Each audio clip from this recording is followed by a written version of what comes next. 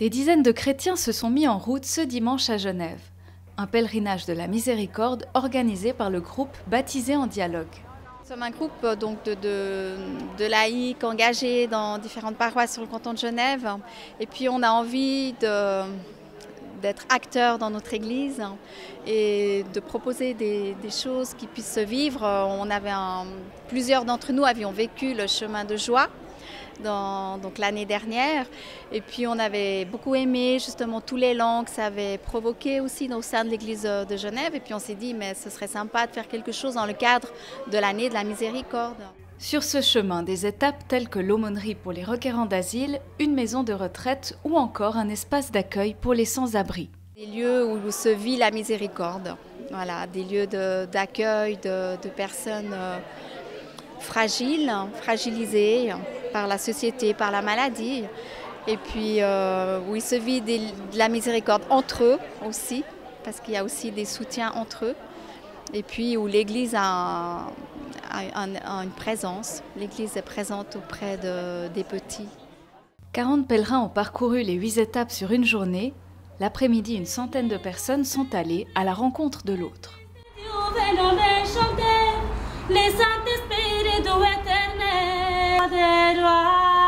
Amen. Amen. Merci.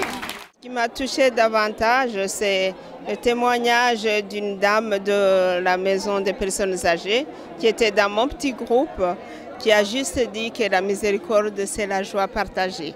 Nous avons voulu participer justement pour avoir le témoignage des différentes personnes, ainsi que rencontrer des personnes que nous ne connaissions pas et rencontrer ceux que nous connaissions aussi, pour échanger ces bons moments de miséricorde. J'ai été particulièrement touché par le lieu qui s'appelle l'Oasis. Ce n'est pas une organisation, ce n'est pas une institution, c'est très simple, ils sont vraiment par terre, près des gens, leurs besoins. Et surtout, ça se vit vraiment en famille. C'est pas quelque chose, c'est pas des gens qui aident des autres par-dessus, mais c'est vraiment des gens qui se mettent ensemble et qui vivent ensemble. C'est pas facile de parler parce que c'est une souffrance qu'on vit. On n'est pas des délinquants.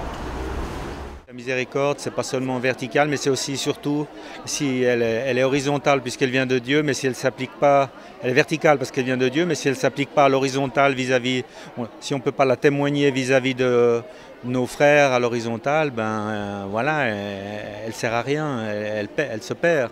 Le vicaire épiscopal de Genève a lui aussi pris son bâton. C'était pas si évident que ça, puisque dans ma paroisse où je suis aussi curé, il y avait aujourd'hui la messe de rentrée du catéchisme. Mais il m'a semblé que c'était important d'être là, d'accompagner ce pèlerinage. Et après l'avoir vécu, je me dis, heureusement. En plus, on m'a d'abord demandé de célébrer la messe, donc, qui a terminé la journée à 16 h. Et je pense que ça n'aurait pas eu beaucoup de sens de venir juste pour la messe. C'était très bon de pouvoir vivre toutes les étapes qui ont précédé. Quand on marche, on est riche d'abord de tout ce qu'on a vu dans l'étape précédente. Et puis il y a le fait d'arriver dans un lieu, d'être accueilli.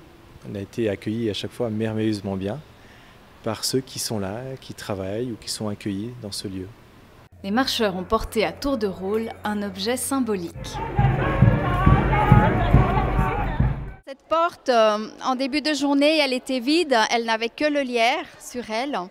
Et puis, elle nous a accompagnés dans chaque lieu. Et chaque lieu nous a donné un élément significatif.